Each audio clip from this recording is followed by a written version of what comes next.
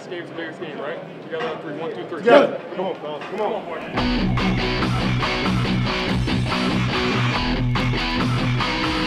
We had certainly had some concerns coming in there. Wednesday against North Carolina State, they put on an offensive. Richmond put on an offensive display, if you will, and then there are other games this year. That is because of their personnel, and they got guys that are older, and the versatility of those bigs. It's a hard team to defend. I thought our guys were terrific in the first half. We came out and we had a couple plays go our way. We made a couple of shots to stretch the lead there early, and you know that's a really good basketball team that we just played. And I mean, we knew we weren't going to go out and probably do the same thing in the second half that we did in the first half. You know, we built a great lead at half. I think it was 30-15, and you know, we were just trying to come out and match their intensity because we knew they were going to be coming around, or they were going to come flying in for all the boards and being really aggressive and physical.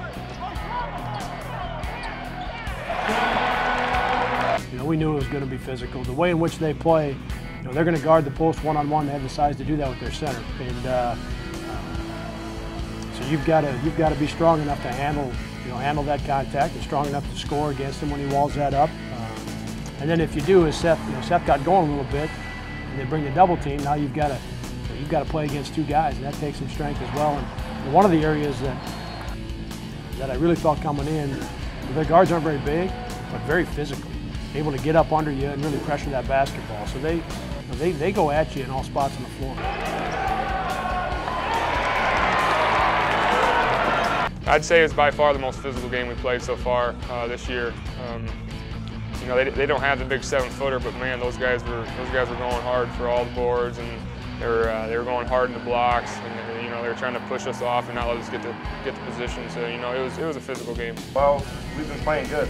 You know, we've been executing well on offense, and just really being up on defense. You know, it's hard to lose when you keep a team under 50, 60 points when we're going to score. We have gone back and we have spent a lot of time on our defense, all the way down one-on-one, building it through 5-on-5. We've spent a lot of time on it. So it's important that I don't talk about it, that we do it. I think that helps them.